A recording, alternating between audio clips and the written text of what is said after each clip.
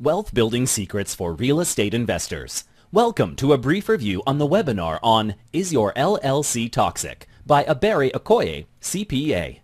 The Wealth Building CPA.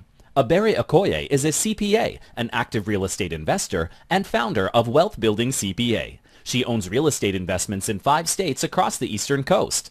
Her company has helped over 5,000 people, like you, prepare their taxes online and offline. Her greatest joy comes from helping clients, friends, and associates become free of financial stress. Contact her at 1-888-502-3767 or online at www.wealthbuildingcpa.com or via email at info@wealthbuildingcpa.com.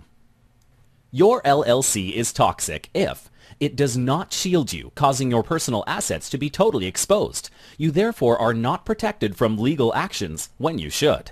It is not the size of the entity, but rather the existence of complete and proper documents which provides the protection from personal liability for the LLC members.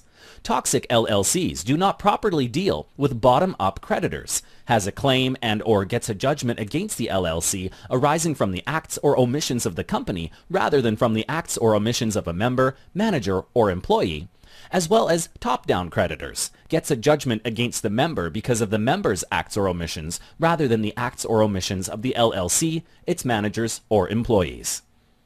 It does not save you in taxes when they should. Having certain tax elections and tax matters in the operating agreement and other LLC documents can generate for you yearly tax savings you didn't even know about. It does not defend you against the IRS when they should. IRS auditors typically examine LLC legal documents to see if they support tax deductions and strategies. If they don't, you are out the deductions and a lot of money. It does not prevent legal disputes with partners or others when they should. Having the proper language would do this and save you from costly lawsuits. It does not give you important operating guidelines for successfully running your business when they should.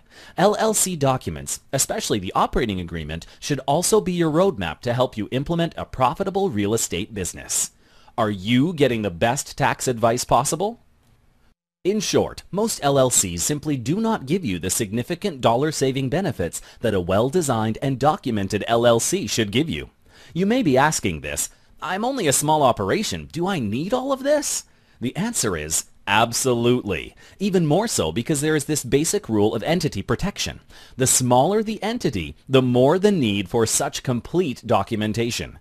By having LLC legal provisions that may not pertain to you, at least for now, shows your meticulous attention to formality and gives your LLC the definite presence as an entity apart and distinct from its members, operating as a separate legal entity, with a life of its own, difficult for any court to pierce its veil. The bottom line benefits, you protect yourself against demons such as money lust lawyers, wrongful creditors, IRS, and the like, saving you from having your valuable assets attached. Where do I go from here? You need a real estate operating agreement. The operating agreement, or OA, is the nuclear LLC document. It is the heart and soul of the LLC. The OA should be the most powerful OA and adaptable in all 50 states. It should be specifically designed for your real estate business so that the LLC's specific business purpose is clearly defined. Importance of having a specific business purpose. Most OAs do not state a specific business purpose. To the contrary, the specific business purpose should be explicitly stated to make it legally clear to the members and, if necessary, to third parties. I recommend OA and other LLC documents that are specifically for real estate. Not only does this aid to successfully accomplish the LLC's intended business purpose, but also has other advantages such as avoiding the costly tax status of being a dealer.